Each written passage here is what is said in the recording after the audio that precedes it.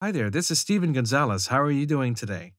Welcome to the first video in the version 2 Windows-Centric fundamental sequence for Reaper for Voice Talent.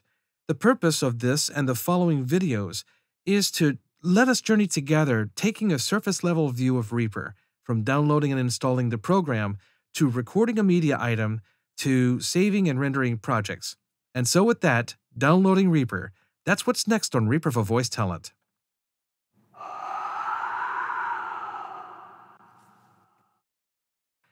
In this video, we're going to be looking at downloading Reaper as well as the Reaper website. It's just a cursory view of it, but enough for us to be getting along with. Then we're going to be looking at downloading the SWS extension. What exactly is it, how it fits in the big picture, that sort of thing. Then we're going to be looking at the user guides for both programs, and then finally installing both programs. Now, in videos like this, there are usually caveats, which I guess a definition of caveat would be a warning which will keep things, I guess, from blindsiding us, right? And in this video, there are two. In future videos, if I do have caveats, they'll be here as well. So the first caveat for this video is this. Reaper is going to want to run after it's installed. We're going to have to tell it no, because we still have to install the SWS extension in this video. Plus, we have 4 other software packages, I'll call them enhancements, to Reaper, that we're going to be installing in the very next video. And then in the third video, we'll finally be able to run Reaper for the very first time. Now, the second caveat is a little less straightforward, and it has to do with Windows User Access Control window. This is that window that pops up whenever you try to install something, and that may tweak something that's in a sensitive part of Windows. It's basically saying, hey, are you sure you want to do this? I've tried I don't know how many screen capture programs, and they all have one thing in common. They can hear the UAC, but they cannot see the UAC. So what's going to happen is I'm going to put up some kind of pop-up with, UAC, something like this maybe. And when you hear that, in Windows 7, it's like a clunk sound, and in Windows 10, it's this doo-doo-doo kind of thing, So the bottom line basically is whenever that thing pops up, I'm going to do that. And finally, if this is your first time in this video, especially if this is your first time in Reaper for Voice Talent, do me a favor and like this video, subscribe, and turn on that notification bell, setting it to all, and watch this video all the way through so that you don't miss a thing.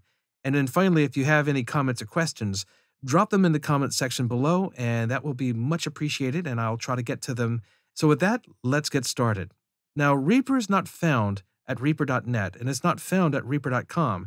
It's in fact found at reaper.fm, and this .fm should tell you something about Reaper. Any website that ends with a .fm is meant for multimedia, some sort of thing with multimedia, whether it's streaming multimedia or editing multimedia or processing it or whatever it happens to be. And Reaper is no different. After all, if you look at the Reaper website, anytime you see Reaper, it's in capital letters, right? And that's because Reaper is an acronym. It stands for the Rapid Environment of Audio Production, Engineering, and Recording. And that's exactly what Reaper allows us to do, all 3 of those. Now, let's take a look at the 7 links in the main web page's banner. Okay, in the upper left-hand corner, we have Download Reaper, which we're going to get to in just a few moments. In the lower left-hand corner, we have Download User Guide, which we're going to get to in just a few minutes.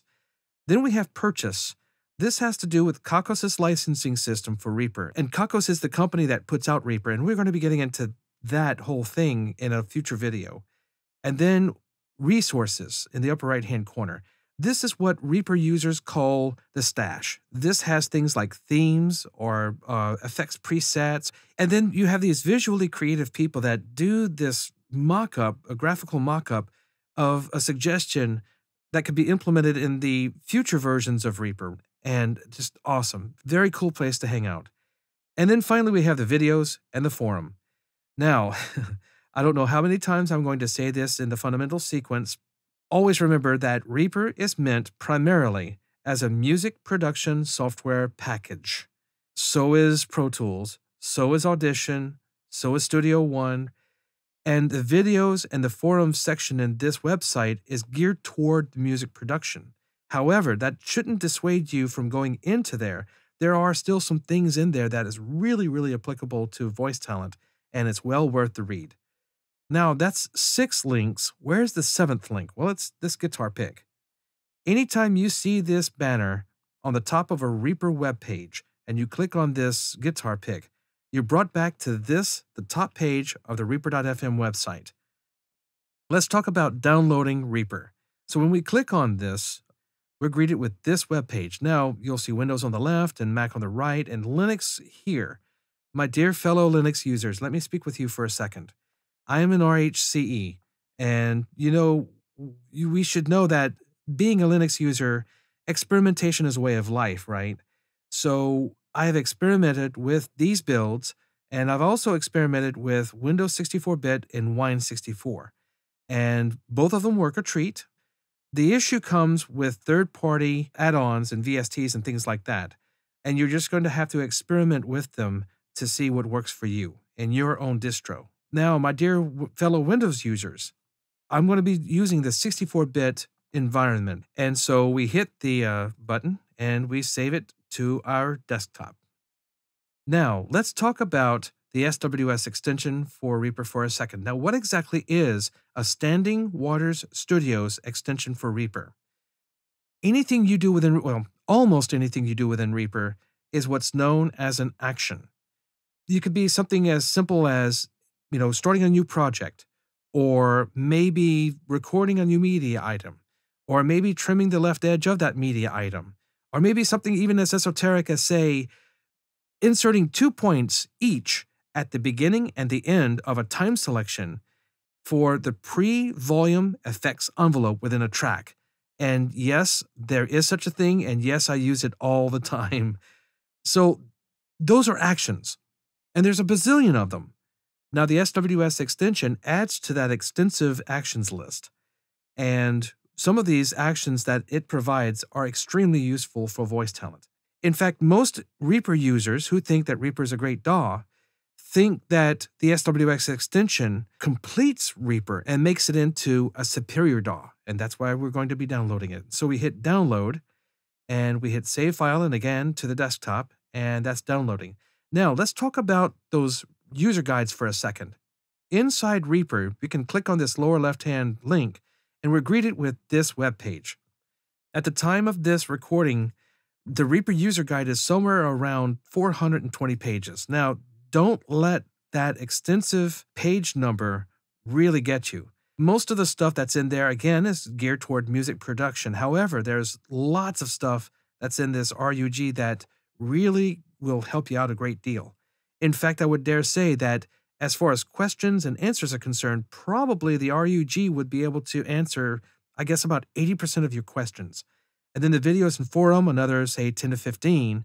And then the rest, you just have to Google it. And my point is this: don't reinvent the wheel. If you have a question about Reaper, chances are somebody else has already had that question, and you can learn from that experience, whether it's the Reaper user guide, the videos and forum, or Google.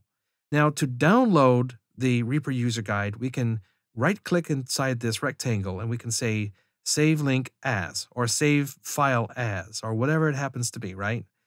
Now, and we save it wherever we want. Now, I've already got the RUG, so I'm not going to, do it again. An interesting read would be the What's New.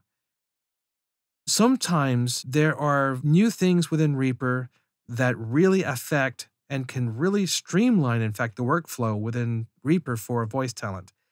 One of the most magnificent things about Reaper is that they listen to the people. When the people say, look, I'm having difficulty with this, what can you redesign it to do that? Can you make this checkbox and then it'll, help me out a great deal? Or as I said before in the stash, the people who mock up those visual suggestions.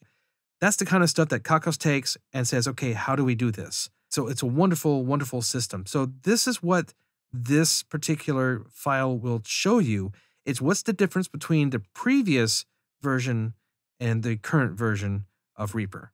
Now, topic-specific guides, here's a quick start, and it has many, many things, including some keyboard shortcuts. And talking about that, if you look in the description below, you're going to find a link to a document that has keyboard shortcuts for the actions that voice talent use all the time.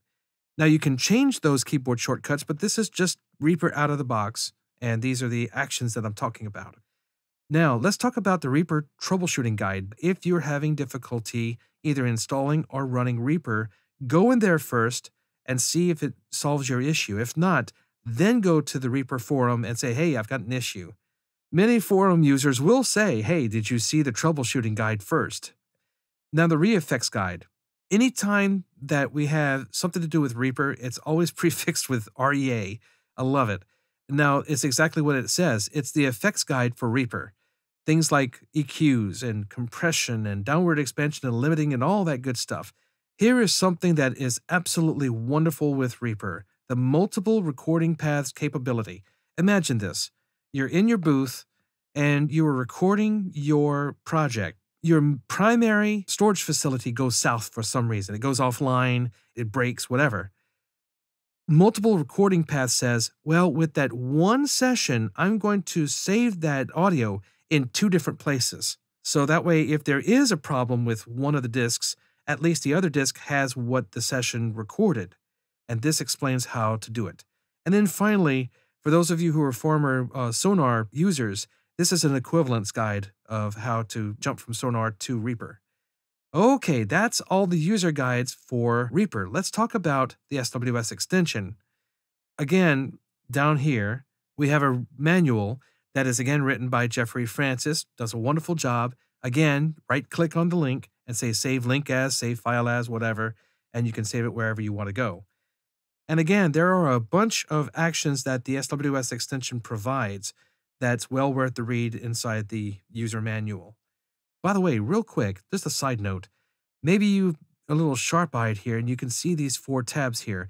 This is a sneak peek into what we're going to be covering in the next video. The Repack add-on, the TDR Nova EQ, the Vox & Go Span VST plugin, and the TB Pro Audio DP Meter 4. So when we get to the next video, I'll explain all of those. Now, let's talk about installing these things. Here we have the 2 installers. We're going to start with Reaper first, and we're going to be getting to our second caveat here in just a second. Now, this is what's known as the End User License Agreement, or the EULA. Now, this is legal reading. Hit I agree, and then this is the location, okay? Here's the UAC. Okay, I hit yes. And now here we have the components window. You'll see that the required files checkbox is grayed out because, of course, we need the required files. But notice this second checkbox as compared to the other 3. You notice how it has a plus here and that it's got a darker background than the other 3. This plus means that it has subcomponents, and the darker background means that at least one of the subcomponents is not checked. So let's find out which one it is and see if we need it. And we find that it's a reroute ASIO driver. In the 3rd video, we're going to be going over what an ASIO driver is. For reroute, to be honest, 98% of voice talent probably will never have to have reroute, so it's okay to keep it empty here. So we hit install. Reaper's going to think about it, and then all of a sudden, swoosh, and like that, Reaper's installed. And it creates an icon to the desktop you see here. Now we're going to hit close, and we're going to look at the first caveat, this thing. Reaper's asking if we want to run it now, and the answer is going to be no, because of this installer and the next video as well. In the previous version of the fundamental sequence, I said, welcome to the fastest and easiest installation that you'll ever see in your life, and it has not changed. We double click, here's the UAC, I'm going to wait for it to catch up. Okay, there we go, the EULA, the location, install, and like that, it's done. Boom. In the next video, we're going to be covering those 4 optional software packages that enhances Reaper even more. Now, in the description below, there will be links to Reaper's website, to the SWS Extension's website, to the Windows-Centric Fundamental Sequence playlist, to the Mac-Centric Windows Sequence playlist, and finally, the link to that document with all those keyboard shortcuts I described before. Now, this is Steven Gonzalez with Steven Gonzalez Voiceovers, wishing y'all all the best, and y'all have a wonderful and wonder-filled day.